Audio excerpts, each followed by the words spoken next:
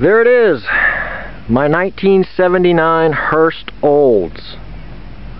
I've owned this car since June of 2013. I purchased it from a gentleman who had owned it for over 30 years. Previous owner took very good care of this car. Was garage kept at all times. Was never driven during the winter time. It has not seen snow. It is a 100% rust-free, unmolested, all-original, factory T-top 1979 Hurst Olds. Exact car I've been looking for. Unfortunately, I was never able to find this car locally in this condition. I had to bring this car in from quite a distance. And that required that the car be shipped to me. I've never shipped a car before. I wasn't sure of how that would go, but you see cars on the backs of tractor trailers every day being shipped around the country, so certainly it's something that gets done, and gets done without issue. So I wasn't too concerned. The only thing I made sure of is that the shipping company had proper cargo insurance in case anything did happen to my car. They'd be covered by insurance. So I got a call on a Monday morning, 6:23 a.m. letting me know that my car was in Mooresville, North Carolina. They were loading it onto a single car carrier, and they'd bring me the car. I should have it within a couple of hours. Now that was really good news because we had 100% chance of rain for the afternoon, and I really wanted to get this car in the garage before the rains came. So for the next 6 hours I wait for my car. No sign of Auto Movers LLC, no calls, no word, no nothing until 12:42 p.m.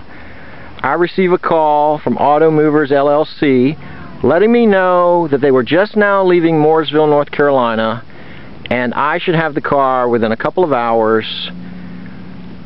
Unfortunately for me, that meant the car would arrive in the pouring rain. Now, I hate to be so cynical, but when you hear the rest of the story, you might conclude as well that the shipping company needed to have this car delivered in the pouring rain.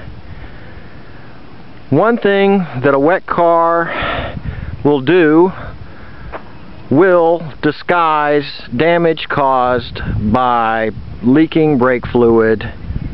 It is very difficult to tell the difference between water beading on a freshly waxed car and paint that is bubbling because it has had brake fluid dripped on it during its shipping process.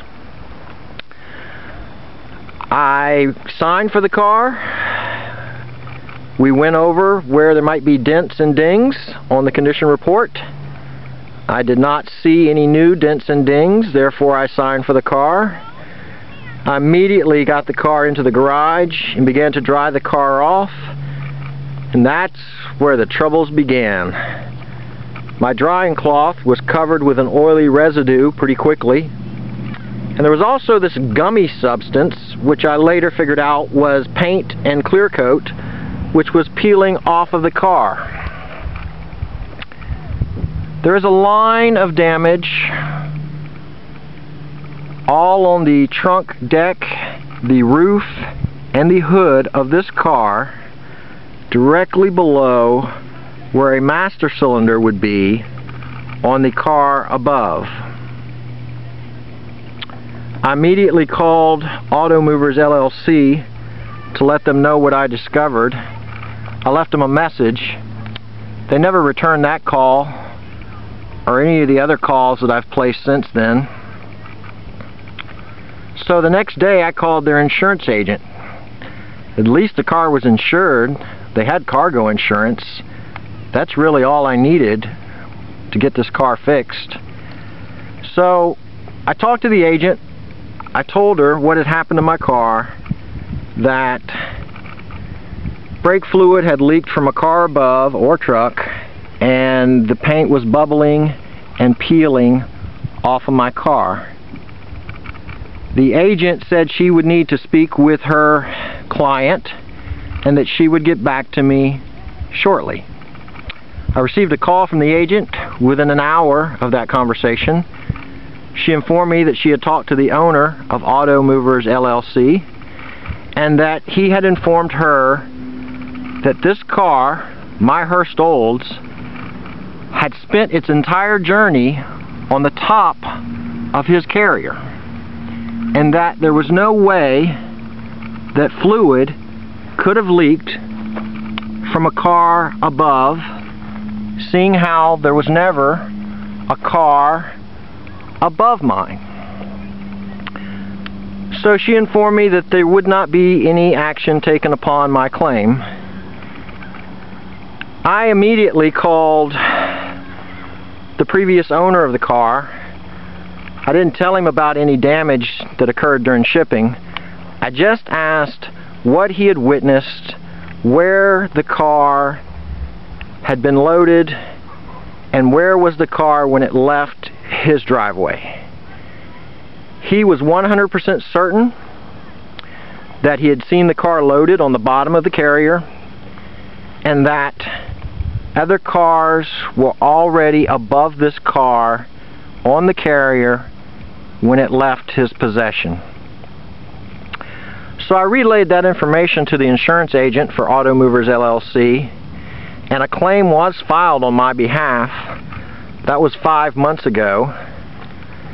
There's been no action on my claim whatsoever, other than the fact that I will say an independent adjuster, they did hire a third-party adjuster to come and inspect my car. He actually found a lot more damage than I did. He certainly knew what he's doing, and he's probably seen this before. But he was pretty certain that the damage was all in a straight line, right underneath where a master cylinder would be on a car above, and that the paint bubbling was very gel-like, and so it was very recent damage. And there was a spray pattern that demonstrated that the vehicle had to be moving while this fluid was leaking on it. It all pretty much added up to exactly what I suspected happened, and that's that this car had another vehicle above it that was leaking brake fluid from the master cylinder, and that is what has caused all of this damage to the paint. Now, that was the last bit of good news. It's now been close to 5 months later. The insurance company assigned their own adjuster to work my claim. The position of this adjuster has been that I should file a claim with my insurance carrier because there is no proof that his client did anything wrong, and that we cannot prove that this damage happened while on the carrier. Now, all I can say is we certainly would like someone else to pay our bills. So I can't really blame them for trying, I guess.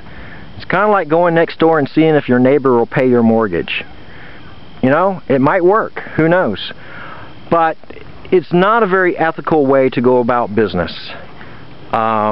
It's a very reliable business model to take in premiums, to assume risk, and then when something happens, just get the damaged party to file a claim with their insurance.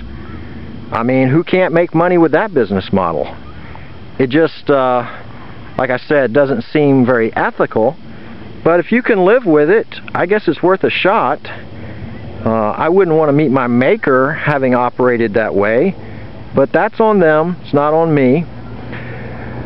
So here we are again 5 months later, no action on my claim, denying that it could have happened the way that I describe it, and recommending that I seek recourse through my insurance company, which I refuse to do. It's not their responsibility. I certainly pay them premiums to assume risk, but this was not their risk to assume. This risk belonged to Westchester Fire Insurance, part of the ACE group. So, again, I'm making this video for a couple of reasons. Number one, I hope that you will learn something from my experience, that you will never sign for a car in the rain, that you will inspect a vehicle for any damage caused by leaking fluids when you receive your vehicle. I cannot recommend the services of Auto Movers LLC. It's not because of damage that occurred to my car. That could happen with any shipping company. it's because of the fact that they've been less than truthful about how it happened, and they have never returned my phone calls, and they've just been totally uncooperative. My other piece of advice to you would be, obviously, make sure that the company you choose has cargo insurance. If that cargo insurance happens to be Westchester or any insurance associated with the ACE group, I would highly recommend that you look for another shipping company. It's been my experience that these folks do not pay out claims when your car is damaged during shipping. That would be my other piece of advice. And then my other reason for making this video is to hopefully shame the folks at Auto Movers LLC and the folks at Westchester Fire / ACE Group into doing the right thing. We know how this damage happened to my car. The first adjuster was very clear. He's a professional and he knows what he's doing. The right thing to do is to fix this car. Again, I'm not saying that Auto Movers LLC did this intentionally. I know they didn't. It's the kind of thing that can happen when you ship cars. That's why you have insurance. All I'm asking is that this car be restored to the condition it was in just moments before being loaded onto the carrier of Auto Movers LLC. I'm not asking that this car be repainted fully and to look like it came off the showroom floor. I just want the car in the condition it was in when they picked it up and put it on their carrier. That's the right thing to do. So we're going to get a shot here of the parties involved. This is the shipping company, their information, and then we've got the adjuster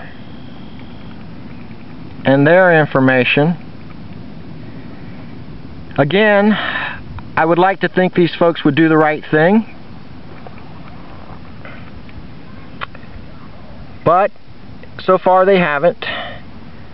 Perhaps a little bit of public humiliation. Perhaps they care a little bit about their reputations to cause them to move, to do the right thing. I'm not going to ask, but if you were so moved to send a text or an email to these parties, then it couldn't hurt. All of you G-body enthusiasts out there, people who love Hurst Olds, people who love old cars, or just people who think that you should do the right thing, I guess we could get some movement by these parties if they got enough text and emails. So, thank you for watching. I hope this video helped someone, and I hope they fix my car. Thanks.